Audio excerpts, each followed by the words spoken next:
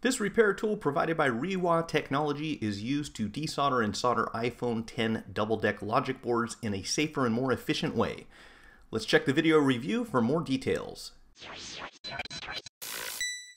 If you're going to be working on iPhone 10 or iPhone X logic boards, you're going to need a proper piece of equipment in order to split them in half because of the way that they're designed. So today we're going to take a look at a new tool that I just got in the mail from Rewa Technology, and I already know what's inside the box, but I figured I would record this portion so that you can see exactly what to expect when you order one of these. So as we open this up, we've got plenty of cushion, and actually they threw in a bunch of these little bubble wrap envelopes that we can use to put phones in. The packing list doesn't say a whole lot, but what we're going to be looking at here shortly is the Uyue or Uyue 948X. You can see we have a 110 adapter here in case you don't have access to a 220 power supply. So you can plug this into a 110 or a 220 outlet, it doesn't matter. And on the inside here, this is what we want to get to. This is the desoldering rework station, and when you open it up, you'll see on the front it's got some information printed on it. They have included microcomputer temperature controller. On one side we've got a set button, on the right hand side we've got some arrows, and in the middle a digital display. The model number is UU or Uyue 948X, and on the back side just an area where we can plug in our power supply and a switch for on and off. So it's pretty straightforward. All right, let's go ahead and get this thing plugged in.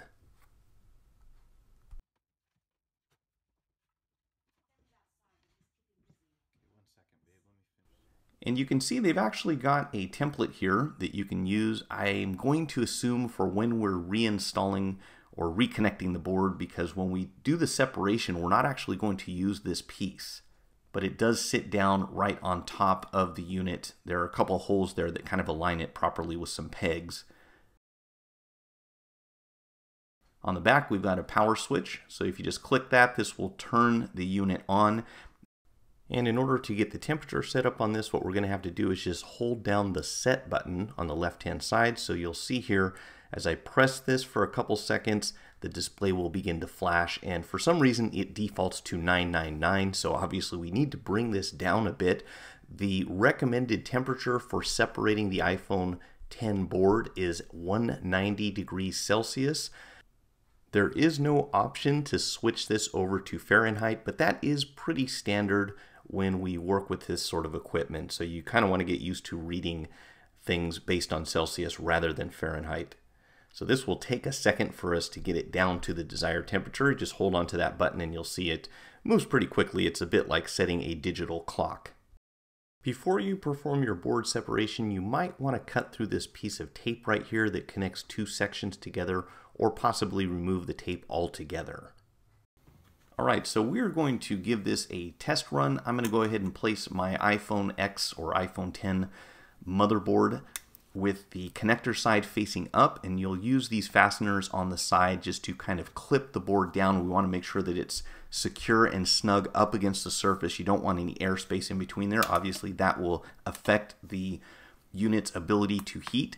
So I am going to set this at the recommended temperature, and when we press the set button there, we'll just give this a bit of time to warm up. Now it did take probably a good 10 to 15 minutes, so I was kind of doing other things and just checking back every minute or so to see where the temperature was, and as it starts to approach the desired temperature, of course we want to stand by, because at that point they recommend that when you get it up to temperature, you leave it for 1 minute and then go ahead and separate the board. And of course we don't want to just leave it sitting there indefinitely. Over time, I'm sure that having it set that high eventually is going to cause some issues with the logic board itself. Now the recommendation was to get this up to 190 degrees Celsius. For some reason I had 180 in my mind instead, but what you're going to see here shortly is that at about 179 I started my timer, I left the board on for a minute, and when I went to remove the upper layer, there was no problem getting it off. So I suppose there are a number of environmental factors that might affect this, but I would probably just go with what works. In this case, it happened to be at about 180C. Let's set this up so that you can see what's going on from a couple of different angles. I've got a tool that I'm going to just very gently slide underneath the top layer here, and as we lift that up, as soon as I've got enough so that I can grab a hold of it with my tweezers and get it on the other side, and there was no resistance to this, I want to make sure that's clear. I did not have to worry about doing any damage because all of the solder was in fact up at a temperature high enough to melt. And at this point, what we want to do, of course, is go ahead and turn the unit off, and then we'll remove the board from the platform as soon as possible. Again, no need to leave it on there any longer than necessary, and it'll probably take a little while for this to cool down. So you can see there why you probably want to cut through that tape so you don't have these two sections of the board still connected. But for all practical purposes, this still did the job with no problem. You can see I've got some of that thermal paste on my knife there.